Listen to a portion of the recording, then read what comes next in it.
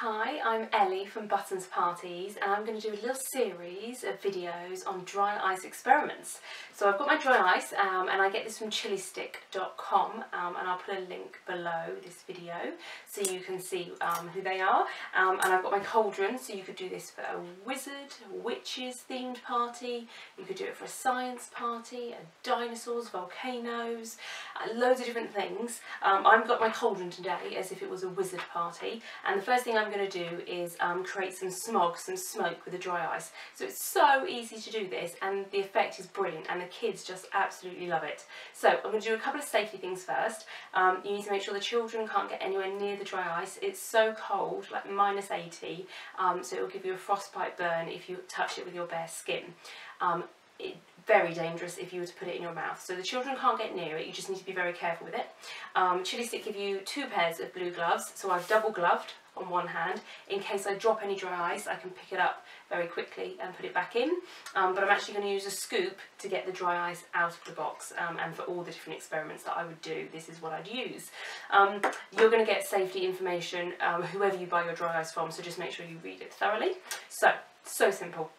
Bowl or cauldron with hot water in, doesn't have to be boiling, just hot water in from the tap. This is about 1/3 of the way up in my cauldron. Your scoop and your dry ice. Now I would get the children to gather round the table, so I'd be either standing behind a table with them in a kind of semicircle in front of me so everyone could see. I normally have the dry ice behind me as well, and then they all get to see exactly what's going on. So these are your dry ice pellets, and you simply put them in. And this is the effect you get. How cool is that?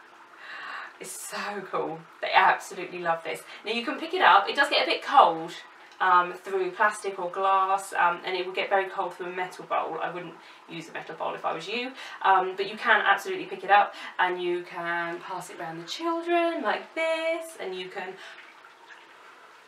blow it, and they can put their hand over the smog. Can't put their hand inside, okay, because if they put their hand in the water they'll be touching the dry ice, but they can certainly put their hand over and they can feel it, and actually you can feel that it's cold, so they do quite like to do that and just touch it and feel. And you can do that a couple of times. It makes such a good effect on the table when you do this, kind of flowing over. It's really cool, and it's just that simple, guys. Really simple to do that one. So that's your first one, kind of a cauldron of smoke or smog. You could even do something like this next to a cake. So if you were going to have a cake on display and you wanted to have a really cool effect on the table, you could do something like this as long as it was being supervised. So yeah, loads of different things. And also, somebody the other day was telling me about a volcano cake with this in the middle. So a jar in the middle of a volcano cake with all of this coming out, which would just be amazing. And I'll probably try and do something on that a little bit later, another video. So yeah, there's your first one.